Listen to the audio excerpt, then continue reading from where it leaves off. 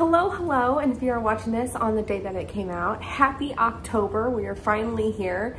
It is still 80 degrees outside for me right now, but that's okay. It's still October, which means the cooler weather is coming. So today I figured it'd be kind of fun. I was just going through my pantry and I found all my lovely cookbooks, which I have, I don't know, probably about 3 or 4 Disney cookbooks. 2 are Disney park cookbooks, and then 1 is this lovely Disney villains cookbook, which I figured since it's October, it means it is officially spooky season, which means that we can start planning for Halloweeny. So I was looking through this morning and I saw these lovely Ursula Poor Unfortunate rolls, which is cinnamon rolls with these lovely purple icing. And I was like, what a better way than to kick off October with some lovely spooky style cinnamon rolls for breakfast in the morning. So actually, as I'm filming this, it is actually September 30th. So tomorrow morning will be October 1st. So I figured to kick that off for not only us, but for my family, I would make some yummy, spooky looking cinnamon rolls for breakfast in the morning. Now, I just looked at my nails and I do in fact have purple already on my fingernail, and that is because instead of following everything with this recipe, I decided to, instead of going with actual cinnamon rolls, I am making a blueberry roll. So it's gonna be an actual cinnamon roll, but instead of having a cinnamon spread on the inside, I'm going to be doing blueberries, which I already started trying to cook down. Fingers crossed that it works out. I don't know. I always have to derail my recipes one way or another. So I decided to use some frozen blueberries and cook them down with some sugar to kind of hopefully make like a jam style situation to put in the center of my cinnamon rolls. So I did already do that. I don't really like portion things out like I probably should have. I would say it's probably a little over a cup of frozen blueberries to like 1/4 cup sugar. And I just cooked that down. I did put a splash of vanilla in there though, so there you go. But I haven't started on the actual dough itself yet. So I wanted to start the video before I got too far ahead of myself. And here, let me show you. Hopefully I can actually show you without burning the heck out of myself. These are what my blueberries look like. They did cook down because they thicken, and it did in fact thicken. So there we go. Hopefully it works out. Let's go ahead and start on this dough. So whenever you are preparing a baked good, you always want to start with the dry ingredients separate from the wet ingredients. So here I'm just measuring out 3 cups of flour. Now it did call for either 3 to 3.5 cups of flour, but I started with 3 because I didn't want them to be too dry. And so I'm just putting the 3 cups in, and then it calls for you to add a 1/2 cup of white granulated sugar, and then a teaspoon of salt, and then 1 pack of actually it's instant yeast. So I'm just adding that all into this bowl here, and then I'm going to give it a quick mix. Spoiler alert, I did end up adding in the 1/2 cup of flour later on because the dough was very, very wet and sticky, but you'll see that in a little bit. But I just wanted to mention that real quick. So now I'm just stirring up this bowl of dry ingredients before we get going on the wet.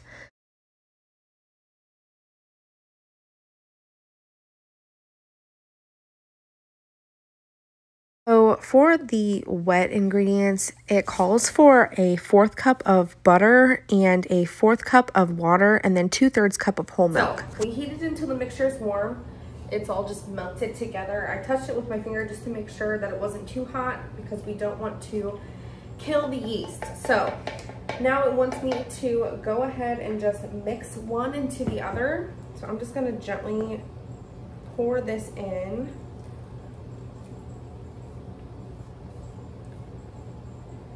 Yep. Okay. Just making sure.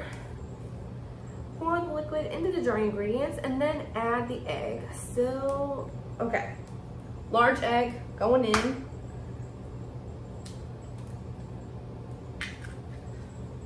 Toss the shell. Although I need to rinse my hand now. Okay.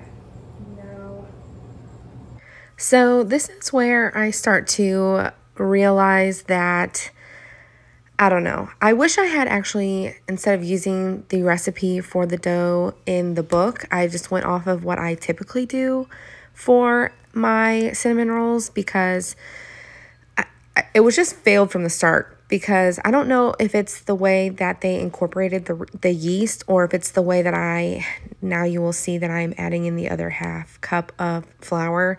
I'm not sure which one it is. It might be the combination of the two, but it didn't come to be a soft, fluffy cinnamon roll dough. Extra flour. See, here's I'm adding in the half cup of flour now. It didn't end up being soft and fluffy. It actually came out to be more bready than I would have preferred it to be. But you live and you learn. Next time will definitely be using the cinnamon roll recipe that I typically use, because I just like that dough a lot better. I feel like it's just a lot different. I ended up, with this one, I added the yeast in with the dry ingredients, whereas in the one that I do, I let the yeast like bloom and all that kind of stuff. So I don't know if it's that. I don't really know exactly what the situation is, but basically the recipe from this point now says to knead the dough for 5 minutes. So here I'm just kneading it in. It was still super tacky, which is why I ended up adding in the other half cup of flour. It was just so like tacky and sticky. I couldn't really knead it. It was just sticking to me like glue, which you can see on the countertop here because I'm like fidgeting with how dry it is. It was just extremely, or not dry, how wet it was. It was just really sticky. So I'm kneading it now, and then I am going to go ahead and let it rest. Once you've kneaded it for about 5 minutes, it says to let it rest and cover it for about 10 minutes so that it can, it says double in size. It definitely doesn't double in size, but I don't know. So I covered it. Now it's about 10 minutes later and I'm uncovering it and I'm checking to see if it bounces back, and it doesn't. So I just carry on. It says in the book that it wants it to be 10 by 16 rectangle. I never get it to that. I just do my best. So I'm just rolling it out until it's as good as it's going to get, basically. And then we will apply the filling, which, like I said, is the blueberry mixture. Now, looking back, I would have rather added the blueberry mixture into my actual dough and then used a regular spread, because it would have been better. The whole thing ended up being a little more flawed, but we all ate it. It is now October 1st while I'm recording this voiceover, and we all ate it. It was fine, but looking back, I would have done it differently. So here I am. I'm just adding the spread here. I did add a little bit of butter to the spread just to ensure that it, soaked in and did what it was supposed to do and kind of thinned out the mixture, because it was like a heavy syrup by the time that I was ready to actually put it into the cinnamon roll. So I added a little bit of butter. I think it did it just fine.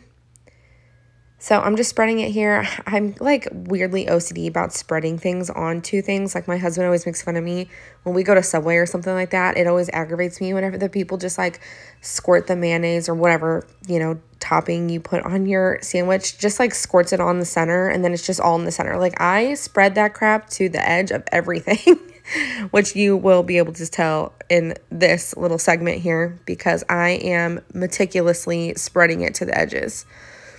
So I do feel like the flavors were there. Like it was definitely good flavor, but the dough just messed it up for me. Like I said, I don't know if it was because I added the half cup of flour later on in the recipe, or I don't know. I have no idea, but it ended up being okay. Like I said, we ate it, but I would do it differently next time for sure.